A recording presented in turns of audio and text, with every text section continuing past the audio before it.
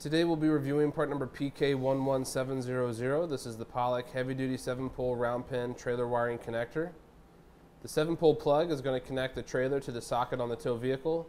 It's going to feature round floating solid brass pins. It's going to ensure that minimum voltage drop is attained.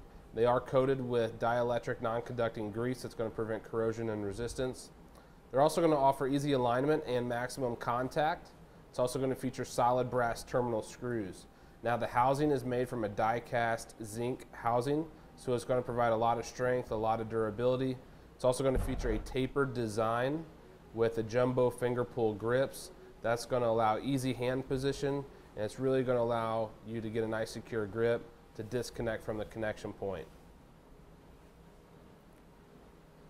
It's going to feature a cable lock system. You can see that little retention plate in there.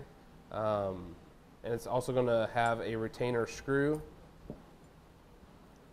The interior up front is made from a high-impact ABS thermoplastic material.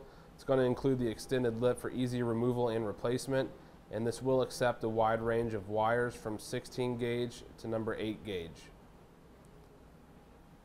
This does meet and exceed all standards of SAE J560, and it's going to be interchangeable with all competitive ATA types. It's going to offer us a volt rating of 6 volts to 28 volts, a current rating of 40 continuous duty amps. Now when it comes to wiring configuration, we want to recommend the gauge wire. So we're going to give you the color, the circuit, and the recommended wire gauge. So for the white, that's going to be your ground. We recommend 8 gauge. Black is for clearance, side marker, or identification lights. That's going to be 12 gauge. Yellow is for left turn and hazard signal. That's going to be 12 gauge. Red is for stop lamps and anti-lock devices, 10 gauge.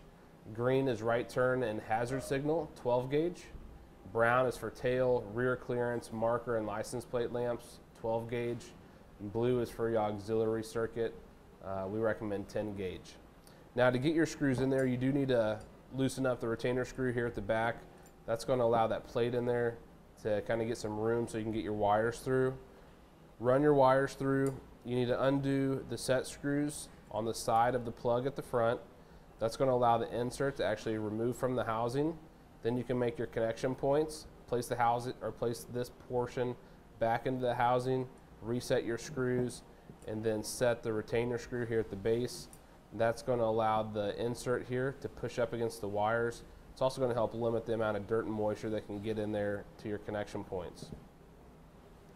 That's going to do it for our review of part number PK11700. This is the Pollak Heavy Duty 7-pole round pin trailer wiring connector.